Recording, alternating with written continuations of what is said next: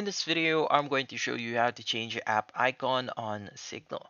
So the first thing that you want to do here is you want to open up your Signal application, and from here you want to go to the top right corner of the screen. That's where the three dotted icon is, and from here you want to go to settings.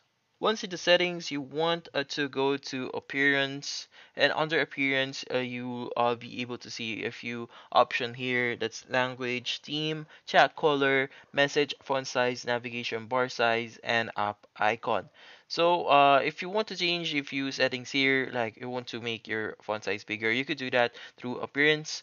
And yeah, so for you to change your app icon, just click on the app icon, and they have a lot of uh, options to choose from here. So for example, you want to use this colorful one.